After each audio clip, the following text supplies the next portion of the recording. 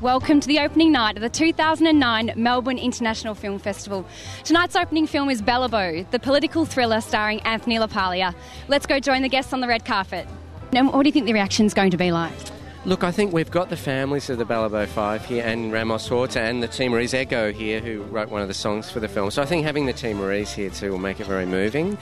You know, we share a lot of history, Australia and East Timor, and I think this film kind of, helps bond those two countries together. So, I'm hoping people find it very moving. It's a tragedy that the assassination of the five journalists, and Roger East, of course, who was killed by being shot in the back. I think people are going to be crying at the end of it and be angry as well. It's going to be a great film. It'll have an impact. Very, very pleased always to be here in Melbourne.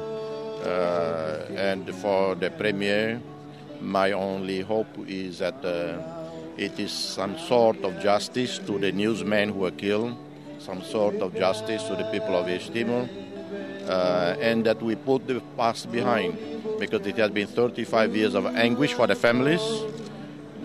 The dead are not going to return. We just honor their memory, and the film is a tribute to them, to their courage, and I hope that it will not ignite a new controversy between Australia and Indonesia, because these are historical facts, historical truth, and I hope that the Indonesian side also understand in this perspective. Would you say it's been one of your most memorable to film? To shoot in Darwin and East Timor, the Timorese people were amazing, and it's that thing, I came back from there and I felt like I had to change my entire life, and it was quite a profound experience working there. And then after a month of LA, you kind of slide back into your life. Hello, Danielle from City Search. How are you? I'm good, Danielle. How are you? Good. Now, you guys look like you've got to have a lot of fun together. Oh, we've had such a wonderful time together. It's like a reunion today to get back together and see each other. Tom and Mark and Nathan live in Melbourne, and Damon and I live in Sydney, and Nathan also lives in LA. So we don't get to see much of each other. So yeah, it's been really great to catch up. So you sort of became like brothers when you were filming? Oh yeah, we got sick of each other.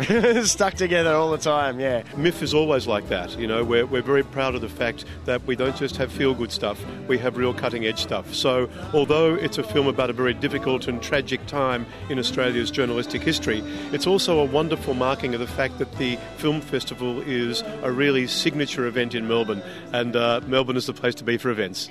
Blessed is opening tomorrow night, but it's thrilling to be in my hometown for the Melbourne Film Festival, and I'm thrilled to see Bellabo tonight too. I've got a lot of friends that are involved with that as well, but excited about Blessed tomorrow night. And guys, of the 300 films showing over the next couple of weeks, how many are we going to get to? We've seen all of them already. What's your favourite? Josh? Yeah, it's what is my favourite? Just tell. Give me one. Look, to be honest, I'm keen to see Blessed. I'm seeing the Anna Kokonos one tomorrow night. I'm really interested. How many of the 300 have you seen, or do you think you will see? Just the ones I'm forced to see because I'm interviewing the director. Yep. So so then when I interview them, I can seem like slightly less. I still seem like an idiot, but more than I've just read the Wikipedia entry. But out of the 300, a few, one in particular. Towards the end of the festival. So can you recommend that one? Brand New Day, bloody oath.